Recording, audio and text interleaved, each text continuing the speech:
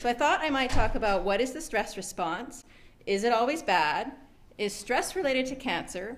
How can I best manage stress? And then talk about a specific program we have at the Tom Baker called Mindfulness-Based Cancer Recovery, where we train people in meditation and yoga. So that was my plan. Does anyone just like, oh, I really want to hear about X, Y, Z of those? Or shall I just sort of zoom through it? Zoom through it? Okay, I will try. So everybody's familiar with that feeling when you're turning the corner in your car and you almost get sideswiped, right? That's the stress response, right? Your heart starts beating, your palms are sweaty, your muscles tighten up, you can't breathe, or you're breathing very shallow. And that's a very adaptive physiological process. We call it the fight or flight response. So what's happening is that your body perceives a threat in the environment and it's preparing to face that threat. Evolutionarily, the threat may have been something like a saber-toothed tiger coming across your path.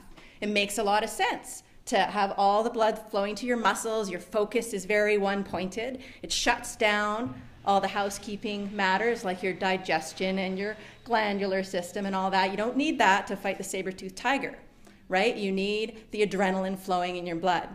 So those acute stressors were acute. They were short periods of time. So you would fight the saber-toothed tiger, you would run away as fast as you possibly could, and all the blood in your muscles allowed you to do that, or you would have the battle, and then afterward, there would be this decompensation, sort of. So there would be what we call the relaxation response, where your blood pressure goes down, your heart rate goes down, you return to homeostasis, right? And that's very adaptive in that context. But what about modern day? What are the kind of stressors we face? Are they saber-toothed tigers? Well, maybe your boss might resemble one, but usually not, right? They're chronic, ongoing stressors like coping with cancer, like an unhealthy relationship, like conflict in the workplace, worrying about finances. But we respond in the same way biologically. We have that same stress response. The problem is that there's no release. There's no running away from the saber-toothed tiger. You can't really punch your boss in the mouth, or you could, but maybe only once, right? And then you have the stress of not having a job. So what do we do to adapt? It's a difficult situation. So sometimes the stress response becomes chronic. It becomes prolonged. One stressor is followed by another, and we never come down. We never get back to that place of homeostasis and balance in the parasympathetic sort of relaxation response. So when that happens, and it can easily happen, and people probably know what that feels like. Insomnia is one of the side effects. We can try and cope, perhaps, and adapt, but sometimes we don't know how to do that. So we do things like take medication. Maybe we drink too much alcohol, we smoke cigarettes. Maybe we reach for the pint of Haagen-Dazs in the freezer. So we may do maladaptive things, right? We may try and suppress it and pretend it's not there and just keep going. Maybe we become workaholics. So we can get on this maladaptive cycle in this stress response, and what can happen is that your body can only take so much, right? Physiologically, your systems begin to break down. You become out of balance. And that can lead to vulnerability for many different conditions. So people become more susceptible to major depression, to anxiety disorders, to physical disorders, and it really just depends on your genetic or your environmental predispositions and vulnerabilities. So everybody has a different genetic code, everyone has different exposures in the environment. So some people may be predisposed to mental illness, other people may be disposed to heart conditions, other people may be disposed to cancer conditions. So I'm not saying that stress directly causes cancer. The evidence on that is very mixed, but it is one of, I talk about the kind of pie, right? Even the cancer biologists don't know what causes cancer. It's very complicated. But one piece of the pie is likely what's happening with the way you perceive your environment and how you perceive stress and how you respond to it and how you manage it. So this is one piece that, again, we don't know how much of a role that may have played in anyone's journey in developing cancer, but we do know, in fact, the research does show that people who are depressed, specifically, chronically, over time, are at higher risk of developing cancer as well as heart disease. And we know that people who continue to be depressed once they're diagnosed with cancer and do not resolve that also have higher rates of, like, lower survival rates. So they're likely to relapse and perhaps succumb to their disease more. You know, and this is not to depress everybody, it's to say there are things you can actually do.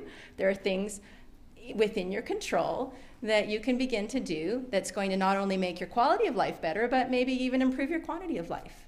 And again, that's controversial, that research, but there are indications that there may be something going on there.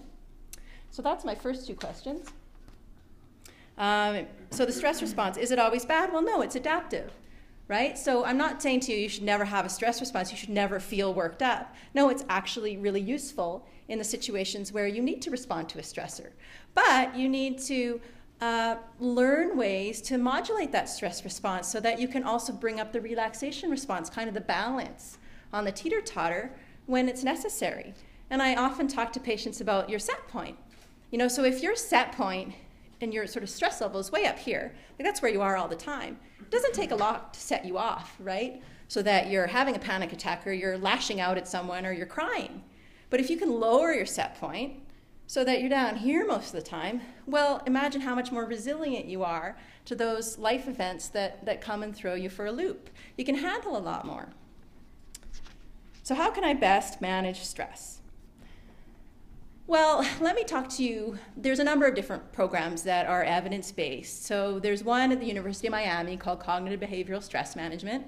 It's a really good program, and it's actually initiated by a guy called Mike Antoni, and he's written a book that you can get called Cognitive Behavioral Stress Management, the manual. It's very useful, and it has a whole bunch of different pieces of stress management.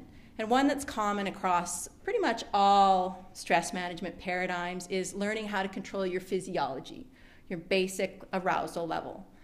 So that's sort of that stress response I'm talking about, where your sympathetic, it's called nervous system, when it's aroused, you get that stress response. And then the parasympathetic is the other arm. And when you can activate that, you have the relaxation response. So that's when you feel calm and your heart rate goes down. And one way to bring that about is to do relaxation exercises. The simplest thing to do is deep breathing. And I can teach you how to do that right now. Maybe I will. So let's try some. Well, let's first of all just look at how we're breathing. Actually, wait, maybe I should introduce mindfulness first. Let's do that. So another approach to stress reduction is through mindfulness-based interventions. And how many people have heard of the idea of mindfulness? You're a very mindful crowd. Okay, so most of you are familiar with this concept. It's the idea of being aware and awake in the present moment of everything that's going on in and around you, with an attitude that's very accepting and open and non-judgmental. So it's a pretty simple concept, just being aware in the moment, but it's not easy. It's by no means easy. If you pay attention to where your mind often is, and many of you have probably tried this, you can try it even right now, kind of, where is my mind? We'll do it in a moment. But you may find, and research shows, that about half the time, people's minds are not in the present moment. Where are they? Well, often our minds are in the past. So maybe we're reliving that encounter that happened and saying, oh, I should have said this, or I should have said that, or we're looking at the situation we're in and we're like, how did this happen to me? You know, if only I'd done this, or if only I'd done that, I should have left that relationship, I should have exercised more, ate more healthy, and I wouldn't be here, right? So we have regrets, we feel depressed, we get angry, because you can't change the past. So dwelling there really only has pretty negative consequences. Or, and many of us are like this, your mind is racing off into the future. You're thinking, oh my gosh, how am I going to handle all this? I got to do this, I got to do that, I got to get it all done. What if this? I don't know what's going to happen with my treatment and my outcome. And oh my gosh, how am I going to handle all these possibilities? They're fantasies, they're the future. None of this has happened, but we're living as if it is happening. So you're missing the moment. You're in the past, you're in the future, you're analyzing, you're planning. You miss the moments when you live your life, which are right now. Every breath you take in the present moment, that's all you get. That's your actual life. And it turns out, in those studies where they look at where people's minds are, they also ask them how they're feeling. And when people are in the present moment, they feel better. They're happier. So it's simple, but it's not always easy. And the other effect of being in the moment, usually things are pretty much okay in the moment. We can handle them, right? It's all this worrying and projecting into the future that causes us trouble. There's this Mark Twain quote, "My life has been nothing but a series of tragedies. Most of them never happened." You know, so it's almost, as I said, it's like you're living these things before they've even happened, and most of them never will. So if we can be in the moment, it tends to be a little more of a calming place. So maybe we'll bring these ideas together just by paying attention for a moment to our breathing. Can we do that? Yeah. Okay, let's do it. So I'm not going to ask you to change your breath at all. I want you to just pay attention and practice just being mindful of something very, very simple. And we choose the breath because the breath is there. The breath is with us every moment of every day. We don't often think about it. We don't have to think about it, thank goodness. Right? If you had to remind yourself, breathe again, yeah, breathe. That'd be a problem, right? So the breath happens unconsciously, but we can also pay attention to it. And when we want to, we can exert conscious control over it. And that actually affects our physiology. So let's just pay attention to it now. And an easy way to pay attention to it is, why don't you take one hand and put it over your belly and sit in a way that you can breathe freely. And if you're not sitting in a way that you can breathe freely, maybe ask yourself, well, why don't I sit in a way that I can breathe freely? And one hand over your belly, like notice any judgmental thoughts about the size of your belly, and you can let that go. One hand over your chest, and if you're comfortable, just let your eyes close. And now you're breathing, I'm sure you are. So let's pay attention.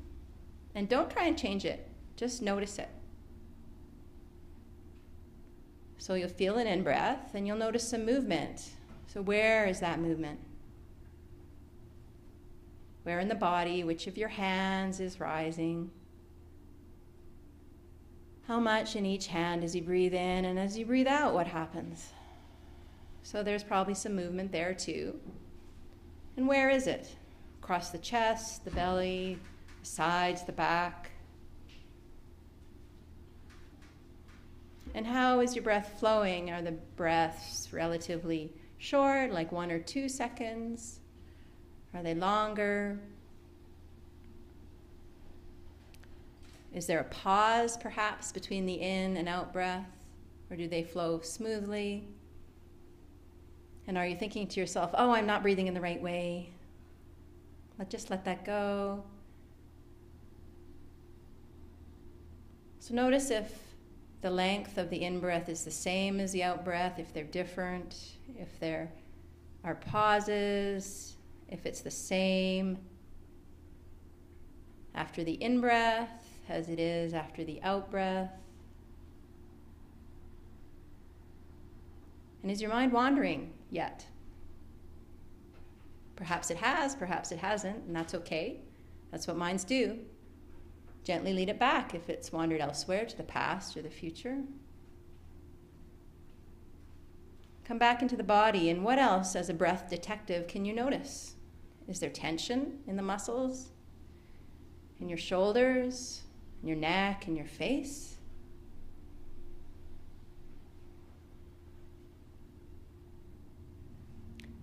And as you continue breathing, you may or may not notice that your breath changes. So pay attention to that as well.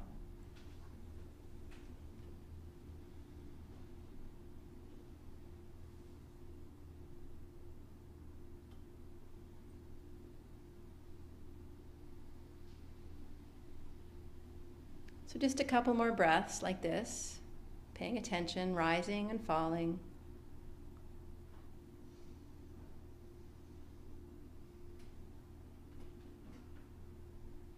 And then let your arms drop and open your eyes, return to the room.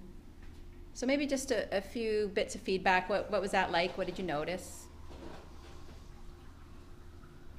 Relaxing. Someone said relaxing? What was relaxing about it? Who said that? No? Yeah, what was relaxing about it? Not having to pay attention to anything but your breathing. So just letting go of all the worries, right? Yeah. Yeah. Any other observations? Nice. Nice, so kind of felt pleasant, sort of enjoyable. Yeah. Definitely feeling more grounded after that exercise. So you're more in your body. Totally. Yeah. We spend a lot of time in our heads, right?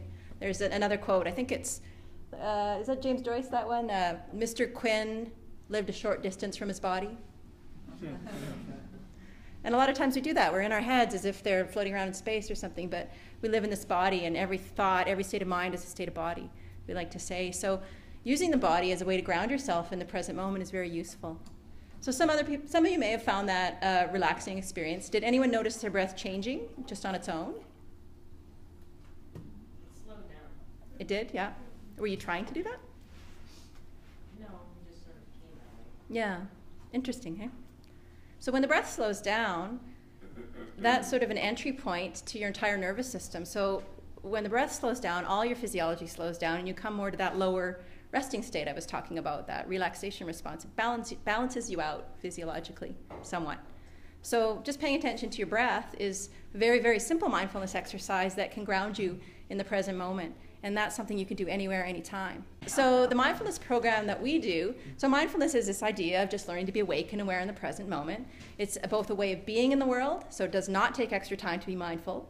You can be mindful at any point in your day, or you can be mindless. So it's a way of being in the world. It's also a practice that we set aside time for, mindfulness meditation, where we say, I'm going to take this time to train my mind to practice being more mindful, because it's not a natural state of mind for most of us. It actually takes rehearsal. It's like learning a new skill, like playing the piano or tennis, right? You don't learn to play the piano by reading books about playing piano or watching movies. You have to actually play the piano. So to become mindful, you have to practice mindfulness. So the meditation is the practice that we do, and it can be very simple breath awareness like what we just did. So in our program, it's over a series of 8 or 9 weeks, and each week we teach you different exercises that are different ways to be mindful in the body. We use gentle yoga, we use different meditation exercises. You practice at home every day. And after 8 or 9 weeks, we're hoping that people have developed a consistent practice and more mindfulness in their everyday life. So in a nutshell, really that's what the practice is, and it's one of the best forms of stress reduction, and we've done lots of research. We've written a book, Michael and I, Mindfulness-Based Cancer Recovery, and have published 150 papers in different scientific journals showing benefits specifically for people with cancer and their loved ones, their support people. You know, and just quickly, some of the benefits we've looked at are decreases in stress symptoms, decreases in arousal, less anxiety, less depression, less stress symptoms or fewer stress symptoms, less fatigue, I'm getting to that, less fatigue, better sleep. People also report positive psychological outcomes like feeling more grounded, feeling more at peace, a sense of meaning and purpose in life. And we have taken saliva samples and blood samples, and we've looked at what's happening in the body. And we have shown that stress hormones change. The patterns of secretion of stress hormones become more normalized. We've looked at cells of the immune system, and we see less inflammation, which typically is associated with poorer health outcomes. We have even looked at the DNA, at telomere length, at the tips of the chromosomes that's associated with cell aging and risk for many disease factors, and we've shown a change over only 8 weeks of practice. People's DNA is changing. So it's very suggestive. We don't know what any of this means, but we do know that it means that these practices are not in your head only, they're also in your body. So I hope this is a taste of some of what's out there, and I'm happy to answer more questions. Thank you. Great. Thanks, Linda.